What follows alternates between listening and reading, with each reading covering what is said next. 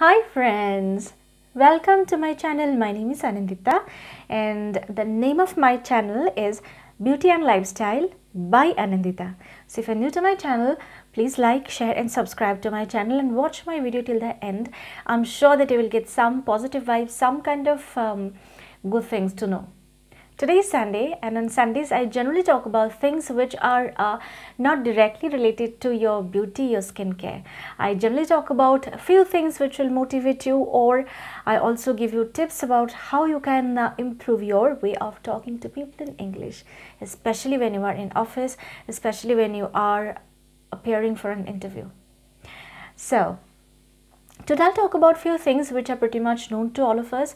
However, we tend to make a mistake, and that's just out of confusion, nothing else. It's not because we do not know or circumstances or something else. It's just because out of confusion we kind of tend to make mistakes in few very common things. I will just do my best to make you understand. I'll just do my best to take up the confusion from you in this video, and let's see. So today I'll talk about the 5 things which we are taught in our schools.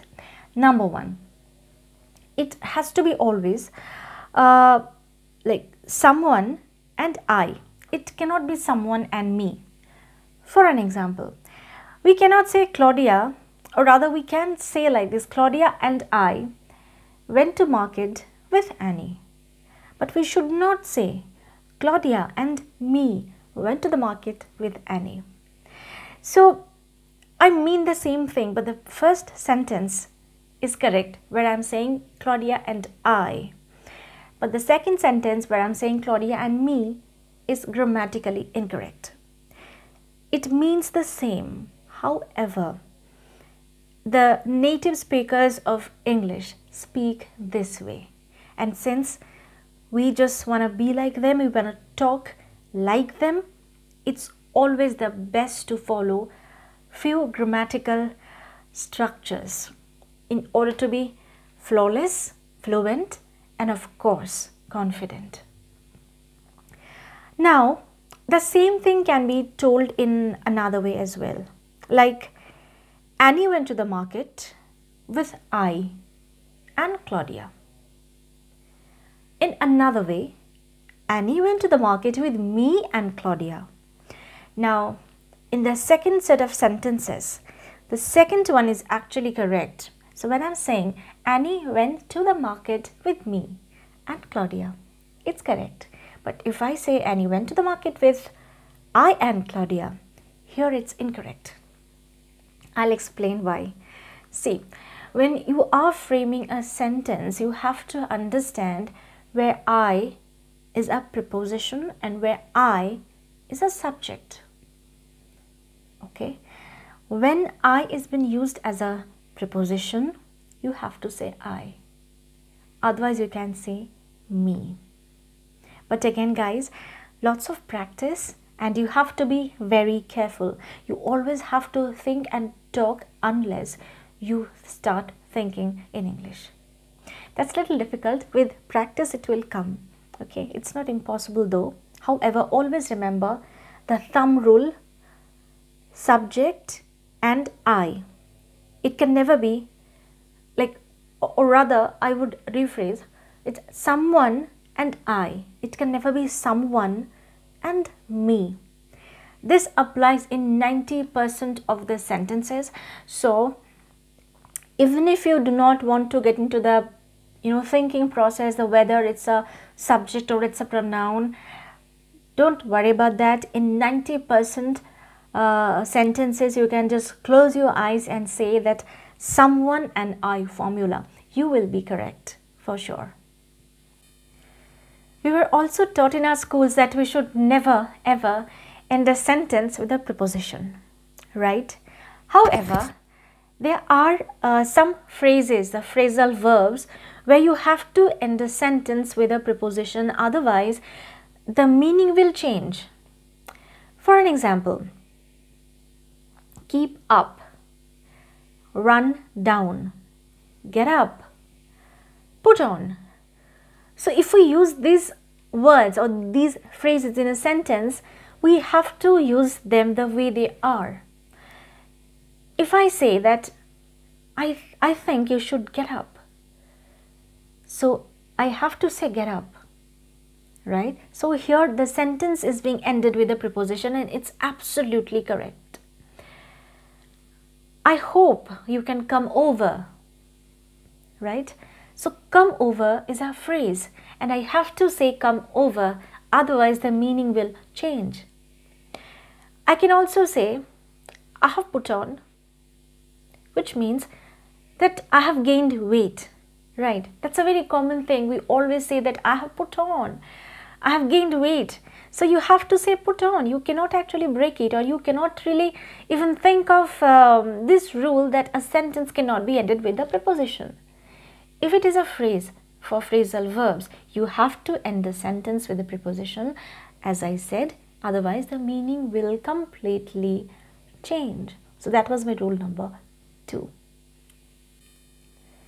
A very common thing that you should always start a sentence as there are when you're talking about something plural, and you should always say there is when you're talking about something singular.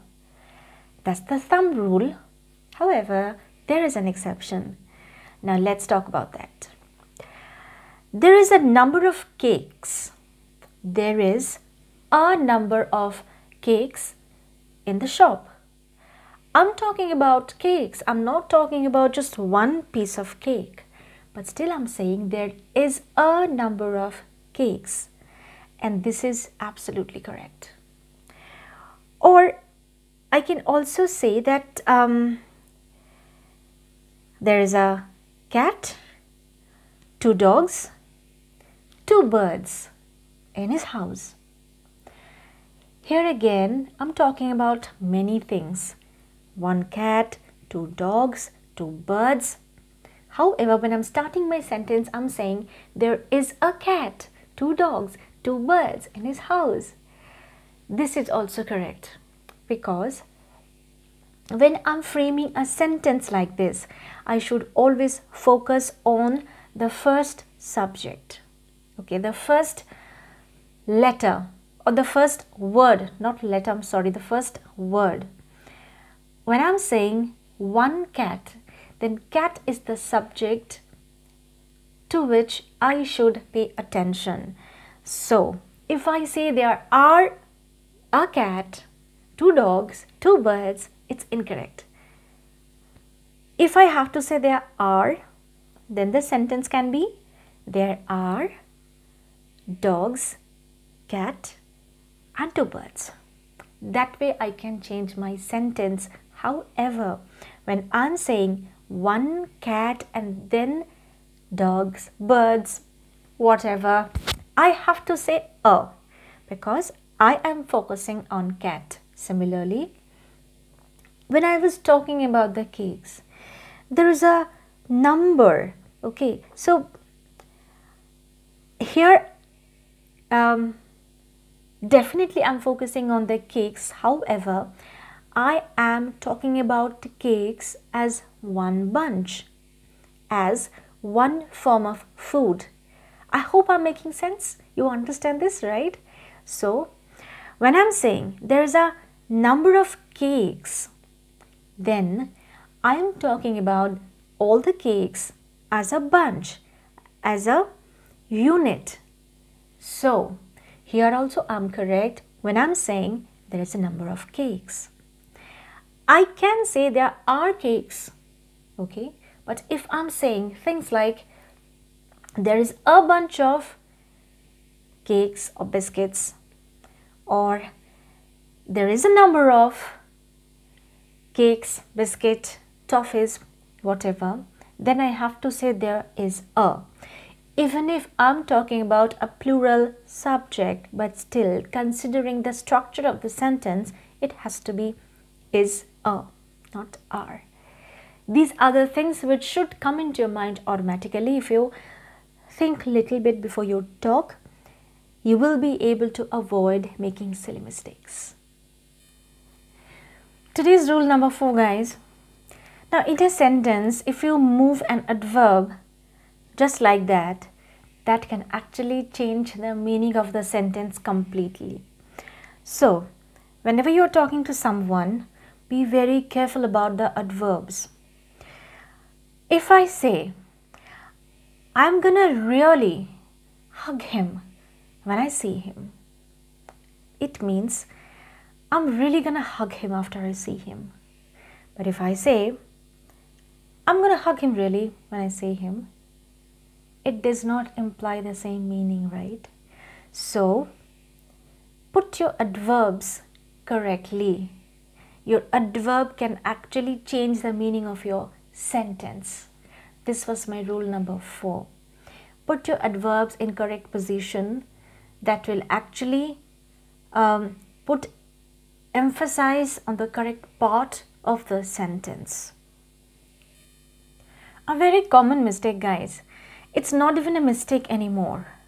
See, we often say back of this, back of that, like back of the table, I kept this back of the table 2 weeks back. You know what I mean, right? This is a very common practice. If you look at the Indian English news channels, if you look at the Indian English TV series or whatever, this is a very common thing that almost everyone talk about, back. Back is this, guys, this part. So, if you talk about time, like 2 weeks back, it's actually incorrect. It has to be 2 weeks ago.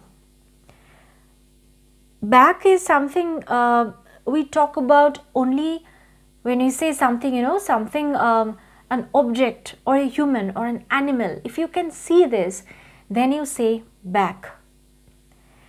However, if you talk about time, like weeks, like months, year, you should better say ago, not back. Back is incorrect in that case. Always say 2 years ago, 2 months ago, couple of weeks ago, few hours ago. Do not say back. English is such a language, guys. It's not only spoken in Australia or America or Britain anymore. English is our language. Be it in India or like in any other country, we always talk in English.